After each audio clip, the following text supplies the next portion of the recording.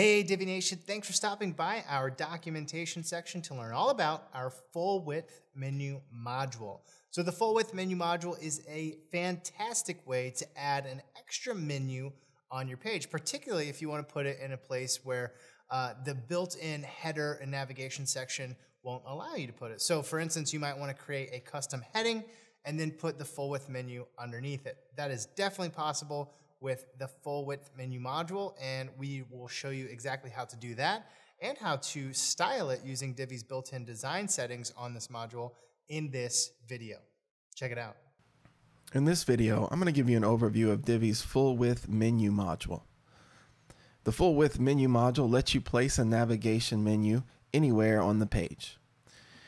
It could be used to add a secondary menu down the page, or it could be used in conjunction with the blank page template option to move your main navigation down the page as well. So you can move your menu down below the first section to greet people with a large splash image, which offers a unique design for your web page. So let's go ahead and take a closer look at our Fullwidth Menu module. So as you can see on my page right now, I am actually using a Fullwidth menu to display my menu right underneath this header section here. And in order to do that, the first thing that you'll want to do is go to the back end to edit your page, the default page editor here. And you'll notice my Fullwidth menu is here, but since I am using the Fullwidth menu and I want to use it as a primary menu, not a secondary menu, I'm going to go ahead and choose the template blank. What that does is takes away the header and footer of my page so that I can, use this Fullwidth menu to replace the primary menu that would come in my header by default.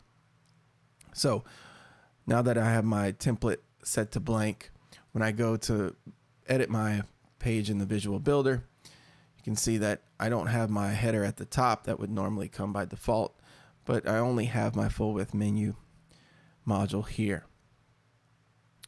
So let's go ahead and take a look at the options here. But to do that, I'm actually going to delete my Fullwidth menu altogether, and then we'll add it so you can see how to do it from scratch. So I've deleted my Fullwidth section here. Now remember, this is a Fullwidth menu module, and for all Fullwidth modules you need to use your Fullwidth section in order for those modules to show up as options. So I want to select Fullwidth menu here. Now I have my options that come up, or my settings. Under the content tab, I have the menu I want to use. I only have one, so I'm gonna keep that one selected, but if you had others and you wanted to just use one menu for this module, you can do that. I could set a background for my Fullwidth menu. I'm gonna go ahead and set it to a darker background. It's hard to see because I still need to customize my text there. And to do that, I'm going to go to my Design tab. Under Layout, I can choose how I want my submenus to open. By default, you can see my submenu opens up underneath there, downwards. But I could choose to make my submenus open up upwards, like that, which is a good option, especially when you're having a Fullwidth menu underneath your main header there. I could also make my menu lengths full width. So that means the container that's holding my links there will span the full width of my module there. All right.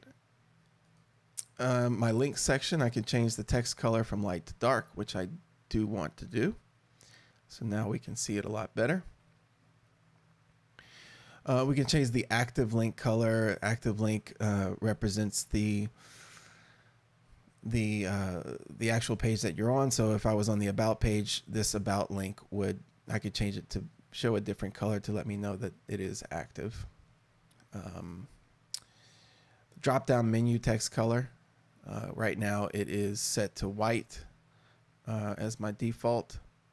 I would want to make it, actually I'm gonna leave it white, and then I'm gonna change my background color here in a little bit. Okay, moving on. I could customize my menu text. I could change my font style. I could also change the menu font size, which I will do. Let's bring it up to 22 pixels. I could change my menu text color. I'm going to leave it white for now.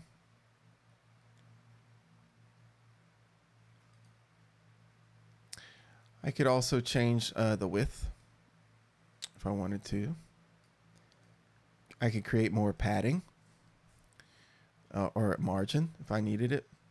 Let's say I needed a custom padding on top and below my navigation. And moving on, I could also give this navigation menu an animation whenever it's visible on the screen. And then also you can add this drop-down menu animation as well. The default is fade, but you can change it to expand, slide, or whatever it is you need. Just to show you as an example, right here is that expand option. Or you can choose like a flip. All right.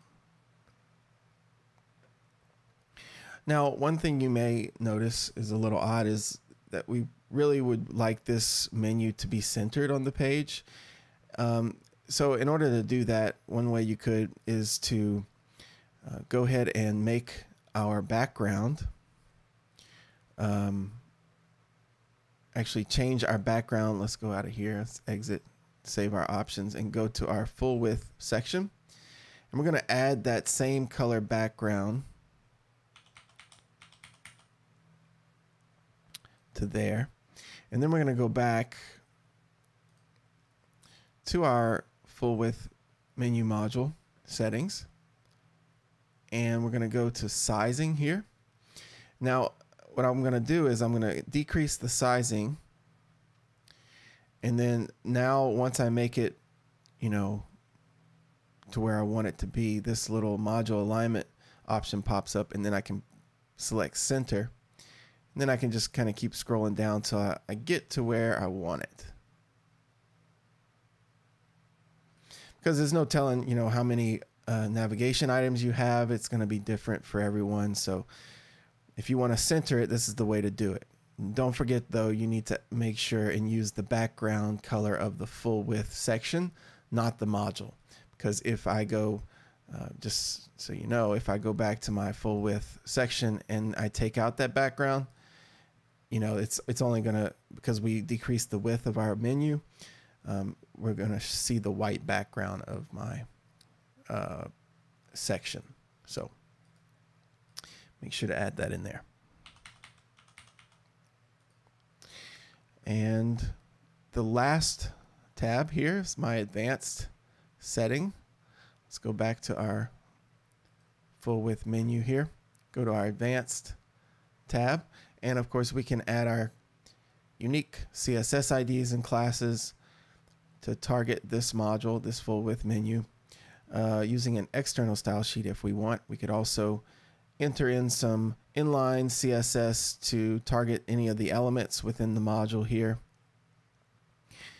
And we also have the ability to disable this module on any of our devices.